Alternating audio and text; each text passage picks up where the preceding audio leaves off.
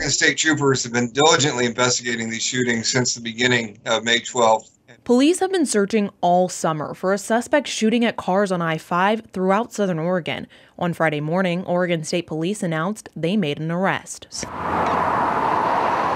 Police say Wednesday night, 49-year-old UPS truck driver Kenneth Ayers shot a female driver on I-5 in Jackson County at milepost 37.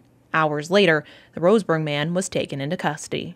He was in a UPS truck when we stopped him on August 19th. Oregon State Police says it became aware that a UPS truck might have been involved just recently, but didn't provide details as to how. So yeah, there was new evidence seized. After a woman was shot in her car in Jackson County Wednesday night, troopers located Ayers driving a UPS tractor-trailer combination north of the Rogue Valley. Yeah, he was stopped on August 19th, about an hour north of the shooting, and it was just under 60 miles, so the math fits. The injury was the first reported by police in connection with the series of shootings.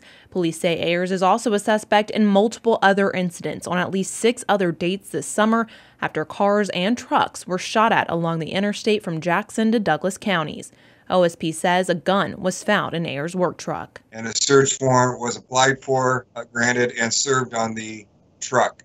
The search of the truck revealed a firearm consistent with the type that had been used in several of these shootings. While police won't release any details about that weapon, police say Ayers did have his UPS routes recently changed, taking him south of Roseburg. No, it was his route changed previous to May 12th when we had the first shooting in Josephine County, first known shooting in Josephine County.